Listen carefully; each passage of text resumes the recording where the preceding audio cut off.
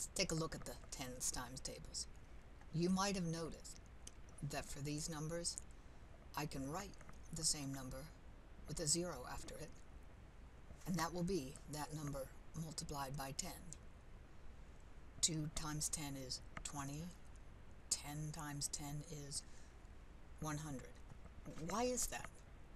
Can we say, when you multiply by 10, stick a 0 at the end? Will it always work?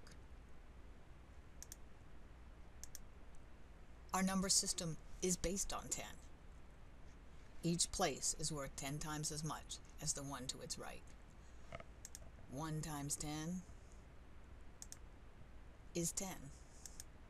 10 times 10 is 100. And 100 times 10 is 1,000. Writing a 0 at the end fills in the smaller place and moves the digit out to its higher place value, making it worth 10 times as much. It works for all whole numbers, all those facts. 3 times 10 is 30. 11 times 10 is 110. 745 times 10 is 7,450. But it doesn't always work. Now this is a little more advanced. If it doesn't make sense to you yet, don't sweat it. What if we had a number in between 2 and 3? 2.5. 2.5. 2.5 times 10 is 25. I need to move both digits to a bigger place.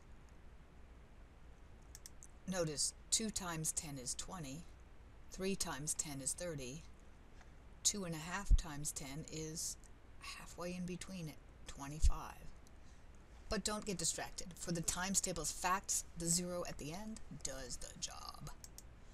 The legal stuff.